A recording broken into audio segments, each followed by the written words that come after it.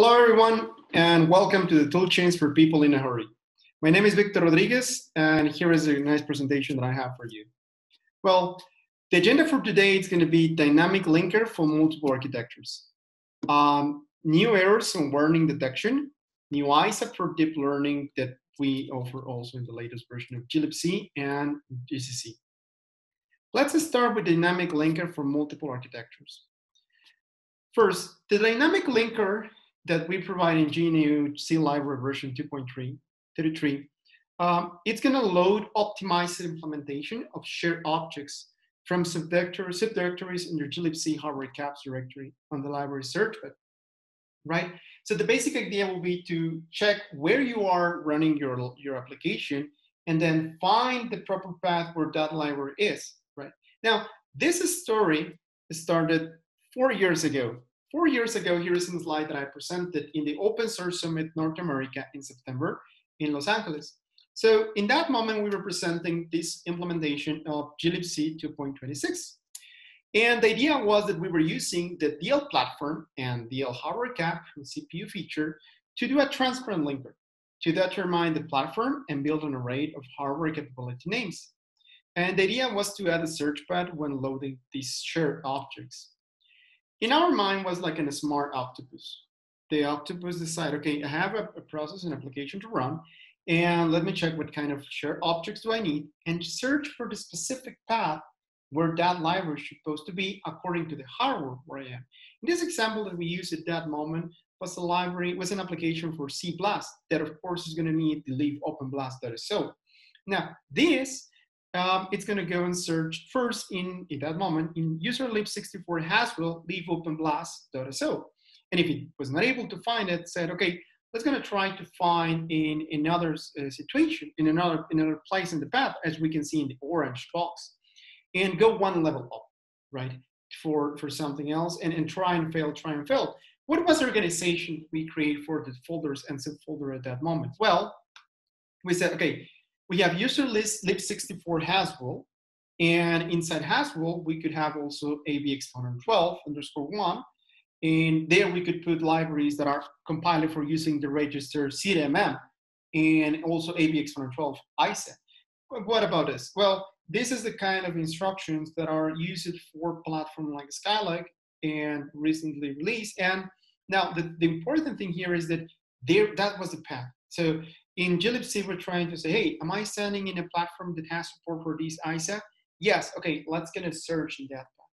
Am I in another platform like Haswell? Okay, it's gonna be in user lib64 Haswell and try to open the leave OpenCV, right? And these are some example of the implementation that we did in that moment for those libraries, and we put them in the correct place. So when the application is trying to run, it said, okay, find the library according to the platform I am and share and load the shared object with the proper instruction for this specific hardware.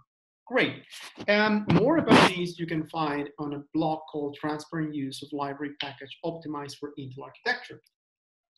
And what can we improve from there? What was one of the things that we were necessary improving from there? Well, the cycle was pretty much try to find the optimized leave, fail, and then try to find the optimized leave in another path, and then succeed, and then go for the next library, right? Because as you can see, when we don't have the leave open blast, like in this example, on a platform that has support or something similar, it failed and go one level up until it said, okay, in user lib64 leave open blast is where I found the library that at least satisfy my need of a leave open blast. So is it the optimized one? Maybe not, right? Maybe that library is going to be using other not optimized for my hardware, but at least it runs, right? So the GLIBC would not compromise the functionality of the application. It will try to find the optimal solution, the optimal share object, and if it fails, go to one level up, right? But that permutation increased the complexity to provide libraries optimized for a specific API, right? So that was the first problem. The second one, more overhead to processing initialization due to the multiple file system access, right? And this came up, as always, in the open source to evolve and try to create new solutions and say, okay, GLIBC 2.33. The solution in GLIBC 2.33 is simpler, simplified search path that does not create subpaths, right? That's important. So we will go into the hardware capabilities. And that means that, okay, imagine that now I'm gonna run this lib OpenCV example that I used before, that I was using before, and it's going to be run on top of a machine with AVX500 support, right? Now, in that case, the platform where we're going to be running, it's going to be this. So this is an example of an S-trace. By the way, this source code, it's available in a link that I put over here in the presentation, in the example, with a proper Docker file that has the latest version of the compiler, the latest version of the linker, so that you can go and play on the platform that you have to see how does it behave, right? Now, it's going to try to find first the user lib64 glibc hardware caps x86-64 version 4, or x86 version 3, or version 2. Now, what about this multiple version? Okay, so the glibc hardware caps for x86 was also set in this latest version of the Toolchains. Now, the version 2, which is close to Nehalem, it's going to have instructions for SSE3, SSE4, SSE4.2, or you name it, right? But it's going to be closer to those kind of features. Now, the version 3 is going to have AVX2, AVX1, AVX2, BMI1, BMI2, FMA, and other more. And the APX, the x86-64B4 version 4 is going to have most of the 512 ISA necessary for this part, right? And this is a much more natural way to cluster the instruction that we are using, and much more natural way to also manage future addition of those things. Here is the part of the patch that was added to the compiler, because there is important. We also add support to build according to glibc hardware cap. One of the most used flags in the compiler is march equal, and you specify the CPU type. Right. Now, you can specify Haswell, Skylake, Nehalem, Ice Lake, the platform that you want for march in x86, right? And now, we also add the glibc hardware caps, which is going to have the capability to say, okay, please compile march equal x86 version 2, x86 version 3, or x86 version 4. With that in mind, you can say, I wanted my code to be optimized for these kind of instructions, for these kind of instructions, or for these kind of instruction, right? Now, how does it look, the object down of that generated? Well, GCC -03 F3 vectorize march equal, in this case to version 3, which, as we can remember, it's close to Haswell, which is going to be trying to optimize for AVX, AVX2, FMA. And in this code, you can see that this line is going to be pretty much targeted for that kind of optimization. And yes, it is. So we can see here that it's using YMM registers, was on a specific instruction for Haswell. And when we compile to Haswell, because the question will be, am I losing something in the object DOM? Is it doing something different? Well, here is a basic example. Of course, there will be another cases, but at least for this basic didactic, it is not, right? Because the exact thing that we compile for Haswell is going to be the one that is generated when we specify for the other cluster of instructions, which is x86-64 version 3. Pretty much the same thing, okay? So feel free to test it and use it. Now, what is the next thing to do about this? Well, before checking compatibility is, let's try to move to that, because as software developers here in Linux, we also are in our responsibility to provide the optimized version or to try to provide the optimized software according to the platform where it's going to be running. So the Toolchains provide more and more tools that help us to create that. From the dynamic linker, that it's possible to detect, hey, where am I standing? Am I standing in a platform with this kind of ISA? Okay, let's go and get the shared objects that are, I guess, has the optimized. It's our responsibility to put the optimized libraries in that position. And the compiler make the things easy for us with this flag and say, you know, compile for this and put the result over there in that path, so that the linker could be easily to get grab it and put it over there. What about compatibility? Well, the TLS and previous Haswell file are still present to keep compatibility, right? But are going to be removed in future releases. We don't know when. I have the specific date. It will be interesting to us in the GLIBC specific mailing list to check for that. But yeah, it's going to be removed. So it's necessary to evolve to this part in this. Now, the other part I was going to tell you is new errors and warning detection. Last year, I had the pleasure to present F-Analyzer for the first time. And thanks a lot to all the compiler team, GCC, and especially to David Malcolm here, because he is the one, and this is the team that was responsible for adding, since the last year, the first static analysis incorporated part of the compiler. So we don't have to go and worry about searching for other tools and so on. Now it is included into the compiler. Why an static code analysis is important? Well, help us to check the sanity of our code before running the binary, right? Before executing smoke tests or functional tests or stress tests. No, we can check the code and see if it actually matches with what it's supposed to, or try to discover security features, functional bugs, or security bugs, functional bugs, or even performance in some cases. Last year, there is a link for that presentation about some of the flags that was introduced, but this year, there are two important news. F-Analyzer was completely rewritten and recreated, so good news. Most of the bugs that were submitted are addressed and fixed, which is great. Thank you, David.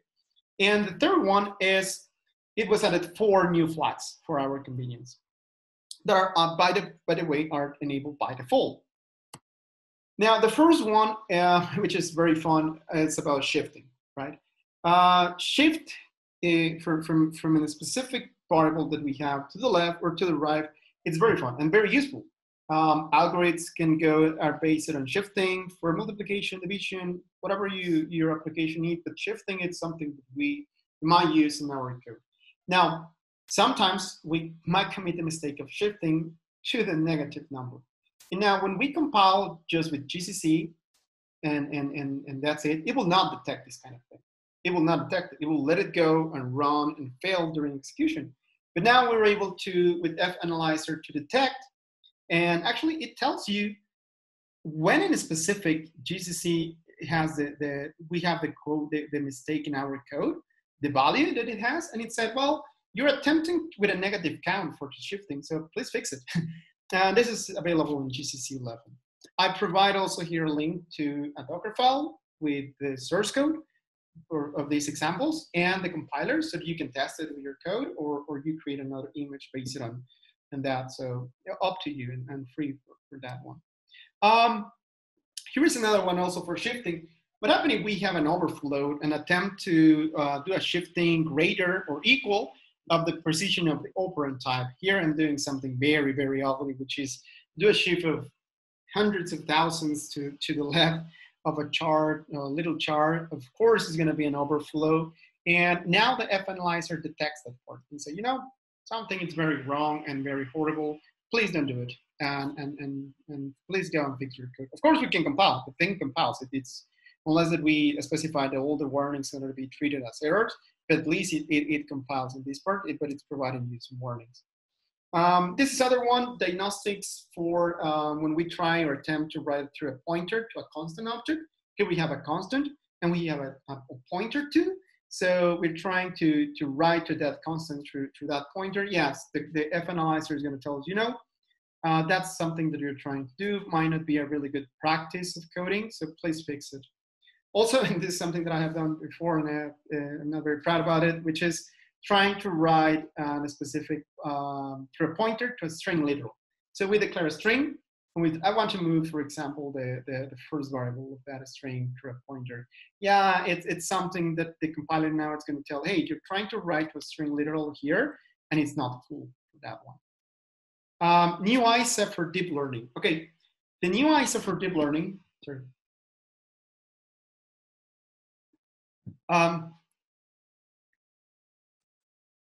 We have 2 new ISA for deep learning here. The BNNI and the AMX that we will cover in this presentation. The first one is the AVX112, BNNI, or Vector Neural Network Instructions. It's an extension of x86, part of the Intel Advanced Vector Extension, part of the AVX112. It's enabled in Ice Lake that was released a few months ago. So you're free to go and test it in the latest version of the Xeon in this case. It provides 4 new instructions. BP boss D, or this is for 8 int variables, and this is for 16-bit integer variables, right? Could be signed in this case, or it could be unsigned in the other case, right? And these are the 4 instructions that are introduced. But where is this instruction coming from, and how do we start to work on this part, right? The first thing is the major motivation behind the AVX112 BNNI extension is the observation that many tight convolutional neural networks require 2 things. The repeated multiplication of 2 16-bit values or 8-bit values, and then the accumulation of the result in a 32-bit accumulator.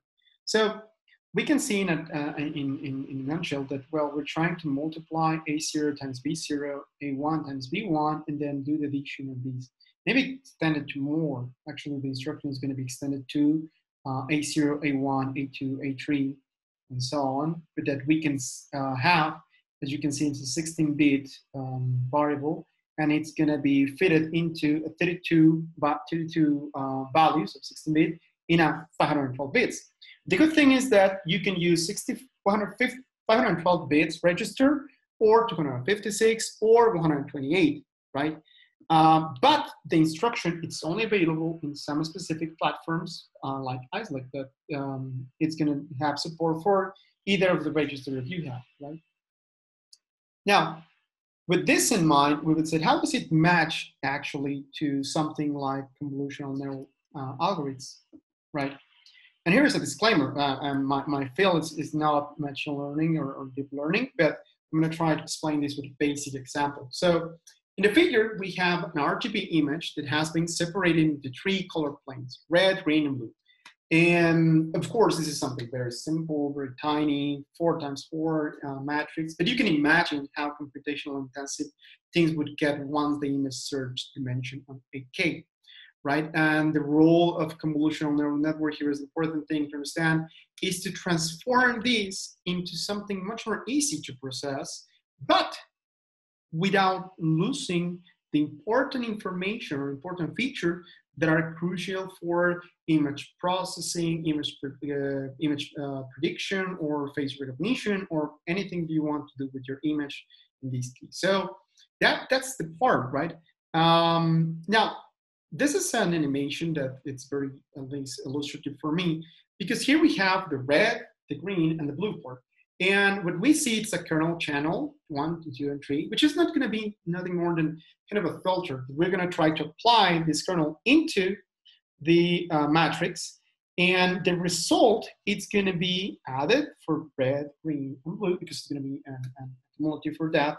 But also we have a bias that it could be a number. I don't have the specific offset of what would be a proper bias for some, but no, that's definitely for a deep learning expert. But the important thing to notice here is that we as compiler, we can see that, hey, there is a pattern here. So you're doing a matrix multiplication here, and then you're adding the value of each one of them, and then adding another one that maybe you define to generate another matrix, right? As a result, you can see here in the animation. So that's pretty much interesting. How can we change that to a simple instruction? Well, it's pretty much what we're doing. We're doing a matrix multiplication, adding the result of each one of them. Here we can extend it to 3, 4, maybe in this case, and also add another value that we could define externally, like that bias, to have the result. So wait a minute, you're changing the full logic of the algorithm to something like this. It's pretty awesome. So how do we handle this new instruction in my code, in my library, that I can handle by myself? So here it is. First, the point here is to create arrays that feeds and loads data. The second one is load the data into the arrays from the arrays to the register. And this is important because the instruction, it's register to register instruction. It's not memory to read, no. It's register to register instruction. Actually, when we read the documentation of the instruction for the BNNI instruction, it said that it's going to take 3 inputs from 3 different registers. The register could be 128, 256, or 512 bits. That needs to be registered. So we need to load the data that we have in our arrays into the register. Great. There are some specific instructions that the intrinsics library provide for us, like loading from a specific pointer into for a specific location in memory into the array, which is good. We need to be careful about the range and size and other things to be aligned and things like that, but nothing impossible. Here is a link to a GitHub repository where I have the source code, the Docker files, the make files, and also the compiler. And even if you use the one that we were using previously, or if you want to compile from master and put it into your Docker file. Important to highlight. To check the object DOM and also to finish the compilation, you might also need to have the latest Bean utils, right? So it's like full set. We need the compiler and the Bean utils for this. How do you compile? That's the funny part. Pretty straightforward. GCC -o3 march equal isolate server, the source code, and it's gonna find immediately the intrinsics and said, okay, I need to translate this into a specific instruction. The compiler, after passing the lexical, syntax, semantic, and all the parts that we know from the general compiler, arriving to the optimization, we will skip the optimization in this part because by the library already know the compiler what specific instruction these need to be translated. So when we do the operation, the point 2, it said, okay, I'm gonna execute the operation in this case with A, B, and source. Source in A would be, in this case, like in this example, we have 8 bits.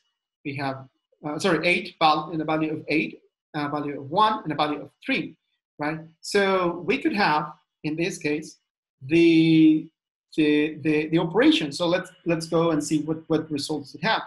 According to the documentation, we had said that it multiplies A0 times B0, A1 times B1, A2 times B2, A3 times B3.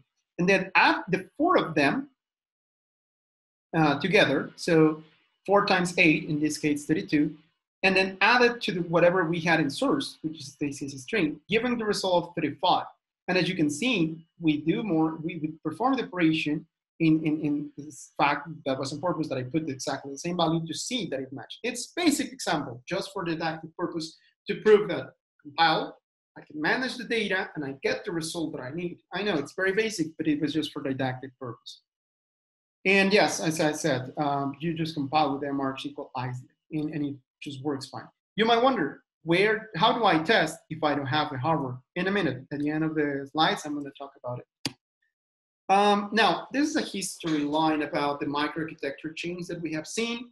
For example, AB exponent 12 BNNI, this is what we have now, right? Then there was another evolve in the Intel Deep Learning Boost technology, which is AB exponent 12 bfloat 16, and then AMX. What we're going to cover is about AMX. Now, the Intel Advanced Matrix extension, it's new x86 extension, right? And the Intel AMX is standalone to create two things. New instructions, but not to handle something different. No, to handle new registers. And these are going to be the first time that we produce a 2-dimensional register. I know, it's super strange, but let's going to see. Those registers are going to be called tiles. What is a tile? What is an Intel AMX tile? Pretty much, it's like when you are in your kitchen or in your bathroom, like a tile, and you see it, right? Or in the roof. And so it's going to be a 2-dimensional array. The matrix register files, which is like a tile, are the developer has the capability to manage 8 tiles from TMM0 to TMM7, right? Each having a maximum size of 16 rows by 64 bits column, which gives us a total of 1 kilobyte register, right? A 1 kilobyte register, right? And 8 kilobytes for the total of the 8 registers that we have. Now, each programmer, you don't have to use the full 1 kilobyte register to these. No. One, as developer, can configure the tile to the size of what we want. Like for example, in this case, the tile was configured for 2 times 4, or times 3 times 4, and the accelerator instructions that are provided also in the new instructions, it's capable to say, let's gonna make the multiplication of the instruction dot product as natural. As we do in the piece of paper, yeah, it's gonna happen in the hardware now. So it's gonna be pretty straightforward. What kind of operation can we perform? Well, that's a really great question. The first thing is we need to configure with the delete, which is going to be a register that helps us to configure the size of the register, the tile. What is going to be the size of it? Here I provide an example. It's the link. It's also in the same place with the way to configure that delete for yourself.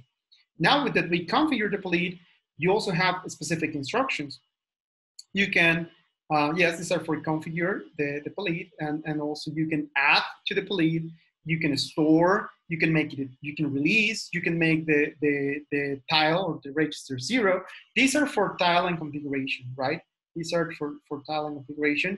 And this is, okay, now that you have configured tile, what do you want to store in that tile? Do you want to store int 8 variables, or do you want to store bfloat 16 variables? Well, and once you store the proper ones, what do you want to do with those? Do you want to, because you don't configure what you want to store, you just configure the tile, but what kind of operation do you want to perform? AMX int 8 or AMX bfloat 16, right? And you can have sign it, unsign it, unsign it, sign it, or unsign it, sign it pairs according to the dot product of int 8 that you want to perform. On the other hand, when you try to, this does not apply when you have bfloat 16 tiles, because you're going to perform the dot product of a bfloat 16 data in this case, right? So we have configuration, data, or operation, as I mentioned. Now, this is a full example in C that performs actually, and here I have multiple things. I have for, bfloat 16, I have for sign it, sign it, and so on, some basic configurations. And the thing is very, very, very, very basic. It's taking actually from the GCC main branch as part of the tested, it was uploaded. And you can take it as a reference for your examples. Now, the main question, how do I test it if I don't have the hardware support, right? My hardware is very old. I don't have those instructions. Should I, how can I develop for those things? Don't worry. There is something called Intel Software Developer Emulator. And the Intel Software Developer Emulator, it's very easy to use. How easy? Well, you download, here is the link, you decompress, and you use it. So you can say, okay, I have, here I have my SD, and this is the binary that it provides, SD64. You specify the platform. You might wonder, AMX tiles, where is that gonna be? Well, it's gonna be in Sapphire Rapid.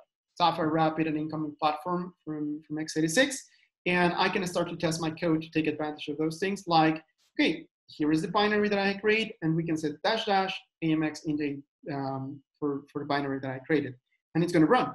It's gonna take the binary and and emulate, in this case, the instruction that it's not provided by your hardware and make it run. In the end, you will be able to make it, to see how those instructions behaves. And if you want to see the internals of how many times those instructions were executed and from what a specific point it was called inside and much more, you can see with -mix option that is going to generate an output file. And that file is going to give us, for example, here, number of times that instruction was generated.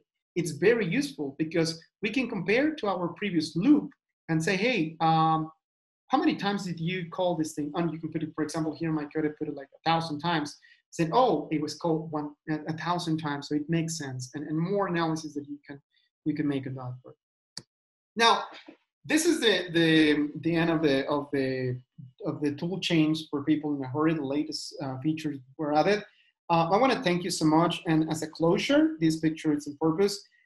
I want to highlight that the tool chains are not anymore just a tool or a hammer to help us to create more new software.